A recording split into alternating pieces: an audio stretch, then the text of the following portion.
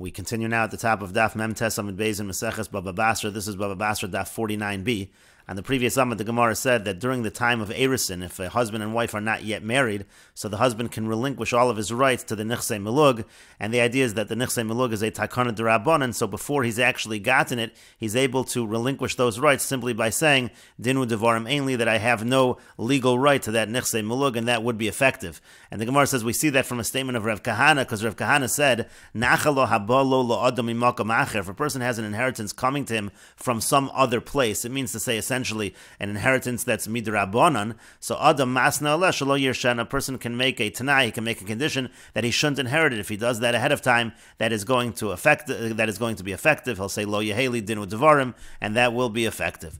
Uchid Rav, it's like what Rava says. Diyama Rava, because Rava says kol haomer I efshi b'takonas chachamim kagon zos. Anybody who says that I don't want this takonas chachamim, which was done for my benefit, like the following case, which we'll explain in a moment. If you say that, shomin lo, so we listen to him, you're allowed to say that. The Gemara says, Maika gon zos, what do you mean, for example, this?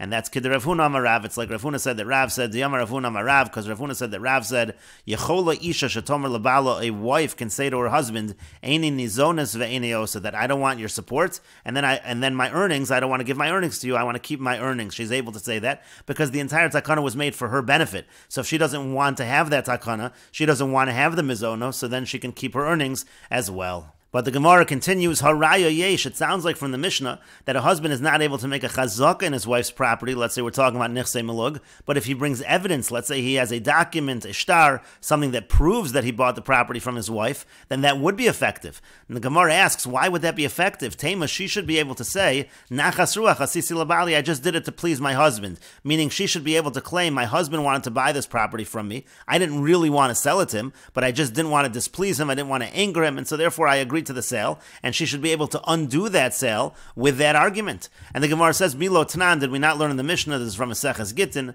Lokach min ha'ish v'chazar v'lokach min ha'isha. Let's say a person, he buys from the husband the rights to a certain property, but that property, there's also a lien on that property that it's going to pay off the ksuba to the wife, should she collect her ksuba. Meaning to say, let's say for example, the husband divorces the wife, she's going to get that land as part of her ksuba, or let's say the husband dies before the wife, she's going to get that land as part of the ksuba. So now the buyer, he not only wants to buy the land from the husband, but he also wants to buy that. He also wants to buy it from the wife in case she's going to collect the land, because she has a lien on that property as part of her ksuba. He doesn't want her to collect. He wants to keep that land. So if he goes ahead and he buys the land from the husband and also buys the rights that the wife has to the land from her, the Mishnah says, Mecho Batal, the Mishnah says that's not a good purchase, because really she wasn't selling it. She wasn't serious about that sale, because we see Amr that she can say, Nachas ruach asisi labali, I just did it to please my husband. That was not a real sale. I didn't mean it. And therefore, with that claim, she can undo the sale. The sale is no good.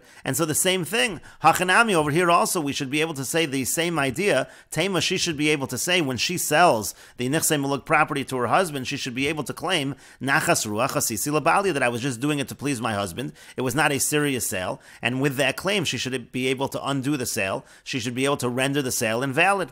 And the Gemara answers to that, but it was stated on that, meaning with regard to this idea that a wife can say Nachas ruach asisi labali, there's some limitations.